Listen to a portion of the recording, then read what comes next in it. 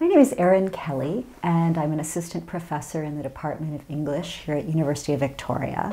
And I work mostly on 16th century English literature, primarily drama, which means Shakespeare, but also Shakespeare's friends, colleagues, enemies, rivals, and influences. The 16th century is this period of an explosion of literacy, an explosion of print, an explosion of text, an explosion of performance. Just because it was 400 years ago and people didn't have indoor plumbing doesn't mean they were simple.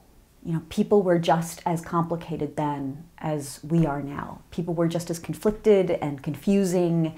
And I think that we've not taken seriously how much of an influence that kind of chaos, that complexity, that confusion might have had on the rise of these playwrights and these theaters and their audiences. You know, we come to those plays with a different experience. That doesn't mean we can't still appreciate them and enjoy them, but they weren't made for us. And so we're in some ways coming with a very different set of questions and different set of interests.